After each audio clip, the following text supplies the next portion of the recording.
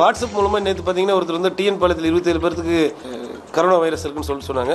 அவங்க செக்யூர் பண்ணிட்டு அவங்களை குண்டாஸில் போட போகிறோம். ஏற்கனவே ஒருத்தர் வெங்கடாச்சலம் ஒருத்தர் தப்பான தகவல் சொன்னார். அவர் அரெஸ்ட் பண்ணி நாங்கள் கொடுத்துருந்தோம். அதை மீறி மக்கள் இந்த மாதிரி தவறான தகவல் சொன்னாங்கன்னா குண்டாஸ் இன்றைக்கி வரப்போடும். அதே மாதிரி இந்த ரோஜா இலை சாப்பிட்டா போதும், பூண்டு சாப்பிட்டா போதும் அப்படிங்கிறத இட்ஸ் அன்ஆத்தன்டிகேட்டட். அந்த மாதிரி மெசேஜ் வந்து ஷேர் பண்ணுறது தவறு. அந்த மாதிரி தவறு அதாவது சொன்னீங்கன்னா நீங்கள் வந்து யாரும் இன்டென்சிவ் பண்ண மாட்டீங்க. உங்களுக்கு ஒருத்தர் போட்டிருப்பார், அது உங்களுக்கு ஃபார்வர்ட் பண்ணுவீங்க. இது உண்மையாக பொய்யான்னு தெரியாமல் ஒரு தகவலை பரிமாறுவது வந்து சட்டப்படி குற்றம். அதுவும் இந்த மாதிரி தொற்றுநோய் பரவக்கூடிய இந்த சூழ்நிலையில் மக்களை மிஸ்டைரக்ட் பண்ணுறது வந்து மிகப்பெரிய கொடும் குற்றமாக கருதப்படும்.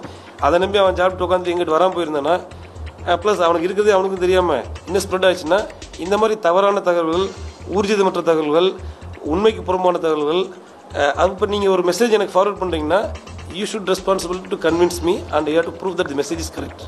அந்த மெசேஜ் நீங்கள் கரெக்ட் இல்லாமல் ஒரு வந்ததை சும்மா ஜஸ்ட் லைக் தட் ஃபார்வர்ட் பண்ணிட்டு போனீங்கன்னா we will take very serious action. ஏற்கனவே ஒருத்தர் அரெஸ்ட் பண்ணியிருக்கோம், இன்னொருத்தர் அரெஸ்ட் பண்ணி குண்டாஸ் போட போகிறோம்.